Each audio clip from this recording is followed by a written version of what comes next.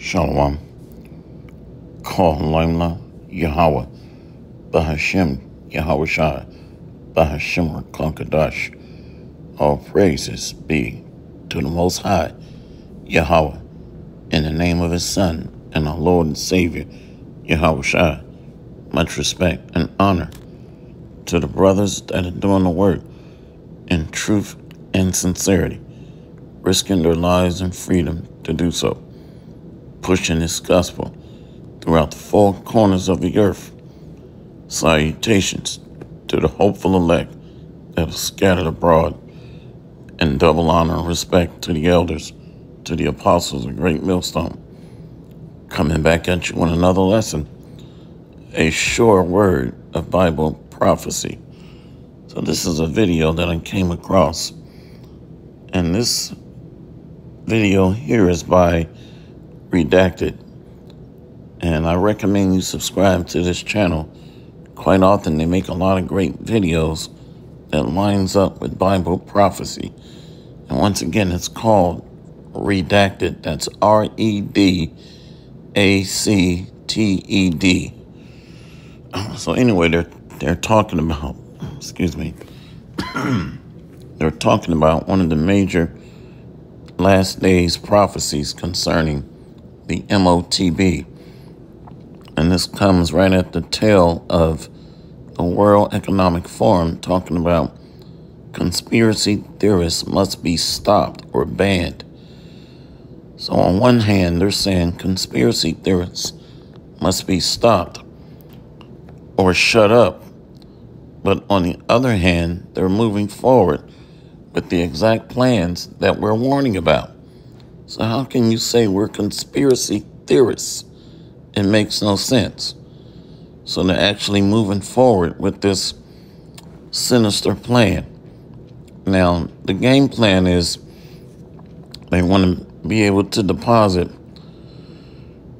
what they call universal basic income into every citizen's account directly from these banks via the FedNow program that has already launched this month. If I'm not mistaken, it's launched this month. The FedNow program will allow these federal banks to have direct connectivity with the customers, with the people. So instead of waiting a week, 2 weeks, 3 weeks to get a direct deposit, it all happens within a 24-hour span. So it's convenient, and it's timely, and it's very useful. But at the same time, it establishes total control by the powers that be. So we've been talking about this thing for a long time, and now it's no longer a future event, but it's actually occurring now, but it just has not been fully mandated yet. But that's coming. So I'm not going to play the video because YouTube is very sensitive, but I will copy and paste the video in the description box. Oh, here's what's happening. So let's say, for example, based on what your net worth is or what assets you have, all of those assets will be tokenized or given a certain credit or merit. If you were in the Boy Scouts, you were on a merit-based system. So this social construct or the social credit system is going to be based on points or merits or credits. So based on your net worth, your number of cars, your houses, your land, it's all going to be assigned a certain weight or metric under this merit-based system. So everything is going to be weighed or measured under a merit-based system. Land, businesses, cars, properties, houses, and you will be assigned a number, which is going to be merged into a barcode under the M.O.T.B, a digital payment and purchase system and buying system. So that's the essence of the video. Can't make this long tonight. My voice is very dry. So I want to go here. Let's go to 2 Peter chapter 1. 2 Peter chapter 1. Where does the Spirit want me to go? All right, we need to go up to verse 17. 2 Peter chapter 1. Let's go to verse 16. For we have not followed cunningly devised fables, when we made known unto you the power and coming of our Lord Yahushua HaMashiach, but were eyewitnesses of his majesty. And this scripture here, when we read it, we must understand that the men that are reading these prophecies, the apostles, are actually back in their lot. That's how bad and amazing Yahweh Bahashem Yahushua is. So the same men that documented these words are actually teaching right now. That's how heavy it is when we're reading these scriptures. So this is why the apostles and many of the elders and prophets that are teaching faith is very heavy, because these men are filling heavy, demanding lots. For we have not followed cunningly devised fables, when we made known unto you the power and coming of our Lord Yahushua HaMashiach, but were eyewitnesses of his majesty. For he received from God the Father honor and glory, when there came such a voice to him from the excellent glory, This is my beloved Son, in whom I am well pleased. So we are following eyewitnesses. Whenever we try to examine a matter or circumstances or a case, we do what? Let's speak to the eyewitnesses. Were there any witnesses? So we're listening to the apostles that are the men that have firsthand knowledge or were eyewitnesses of the accounts, the lifestyle, and the journeys and teachings of Yahushua, who, by the way, is also a direct witness unto the Heavenly Father. So he is our mediator to the Heavenly Father. So we can see that we have a direct channel by which we are communicating through. That order, the Most High, Yahushua, the apostles, the prophets, and this voice which came from heaven, we heard when we were with him in the holy mount. And quite often we can read these scriptures but not understand the gravity behind what we're reading. So we are literally learning from the men that heard the voice of the Most High and walk and learn under Yahushua. So who doesn't want to talk to the eyewitnesses that were at the scene of these events, these circumstances?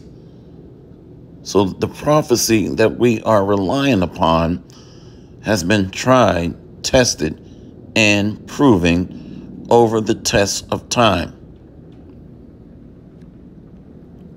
And this voice which came from heaven we heard when we were with him in the holy mount. We have also a more sure word of prophecy, whereunto ye do well that ye take heed, as unto a light that shineth in a dark place, until the day dawn and the day star arise in your hearts. Let's look up this word, sure. One moment. We have a more sure word of Bible prophecy. more sure comes from the Greek. Strong's G 949. Bebios. Bebios. Trusty or trustworthy, steadfast, firm, of force, stable. So understanding Bible prophecy is the pillar of wisdom, which is a sure foundation or a firm ground that we can rely upon.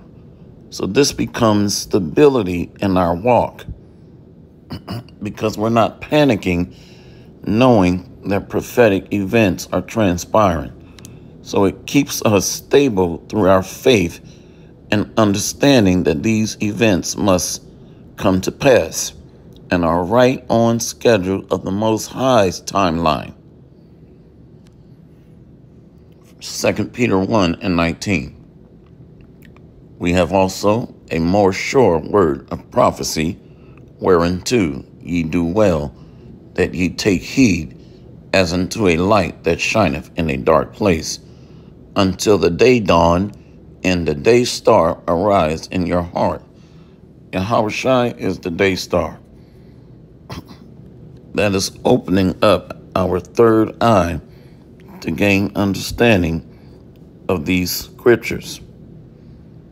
Knowing this first, that no prophecy of the scripture is of any private interpretation. And this is where I wanted to go.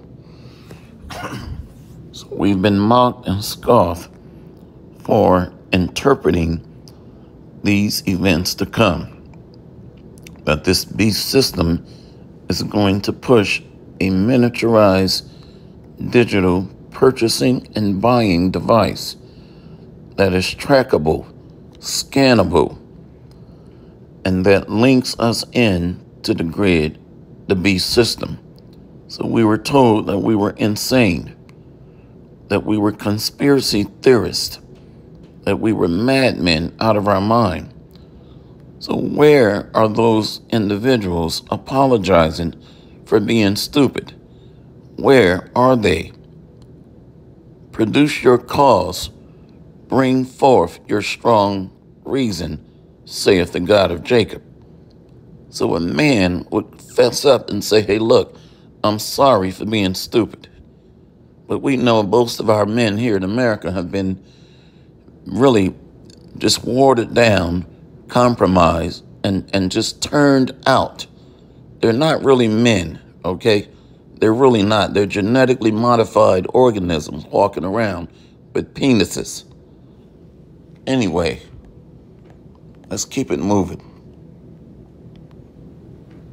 Knowing this first, that no prophecy of the scripture is of any private interpretation. Now, why is this important? We are listening to men with first-hand accounts that would make any detective or private investigator's day. He would have a field day. You mean to tell me I can talk to the eyewitnesses?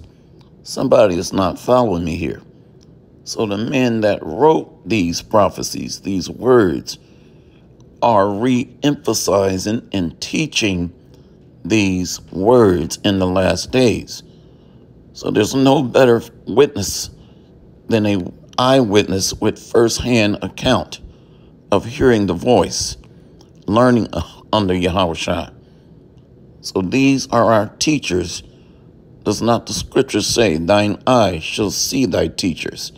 Yes, it does. So there's no private interpretation. We are following the interpretation, the instruction from the source.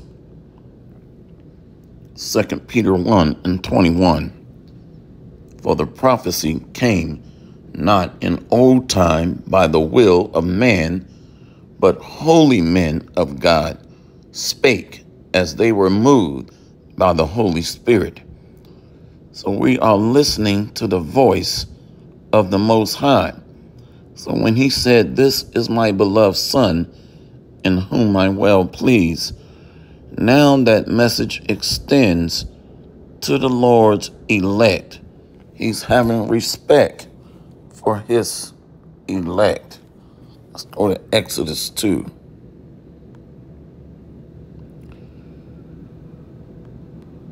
Exodus 2. We'll go down to the bottom, somewhere around verse 25. Exodus chapter 2, verse 23. And it came to pass in process of time that the king of Egypt died, and the children of Israel sighed by reason of the bondage, and they cried, and their cry came up unto God by reason of the bondage. So if we fast forward to today, spiritual Sodom in Egypt, pursuant to Revelation 11 and 8, the men of the Lord are sighing and crying. So now the elect is sighing and crying aloud. But this passage is pertaining to ancient Egypt under the bondage of Pharaoh. But it can apply today based on Bible prophecy. Verse 24. See, and God heard their groaning, and God remembered his covenant with Abraham, with Isaac, and with Jacob. And God looked upon the children of Israel, and God had respect unto them. So when we fast forward to today, the Lord has respect for his elect, his saints. And this is what we are witnessing real time. Let's go here to 1 John chapter 2. 1 John chapter 2, verse 20. But ye have an unction from the Holy One, and ye know all things. So that unction is the oil of understanding that keeps our lamps burning bright, which is a dark saying for wisdom. Let's keep going. 1 John 2 and 21. I have not written unto you because ye know not the truth, but because ye know it, and that no lie is of the truth. Say what? No lie is of the truth. So the eyewitness accounts are testifying in the last days. So we are testifying based on what we witnessed in the former lives. Oh, somebody has just put a tin can on their head, wrapped in aluminum foil. So we have the testimony of Yahweh Shai. I think that's Revelation. I don't need to search it. I think it's Revelation 19. Let's see here. Revelation 19, verse 10. And I fell at his feet to worship him. And he said unto me, See thou do it not. I am thy fellow servant, and of thy brethren that have the testimony of Yahweh Shai. Worship the Most High, for the testimony of Yahweh Shai is the spirit of prophecy. So we have a sure word of Bible prophecy. Why? Because we were there. You can't testify if you were not a witness. So I'm going to copy and paste this video here in the description box. Hopefully this lesson has been edifying. All praises to Yahweh B'Hashem Yahweh Shai, B'Hashem Kadash. Double honor to the apostles and elders of Great Millstone. Much love, honor, respect to the beloved of the hopeful elect of the house of Israel, pushing this gospel in truth and sincerity, helping to edify the body and feed the flock, feed the lambs of Yahweh B'Hashem Yahweh Shai, B'Hashem Kadash. See you on the next lesson, Lord willing. Kwam Yasharallah and Abad Babal. We got next, Lord willing. Shalom.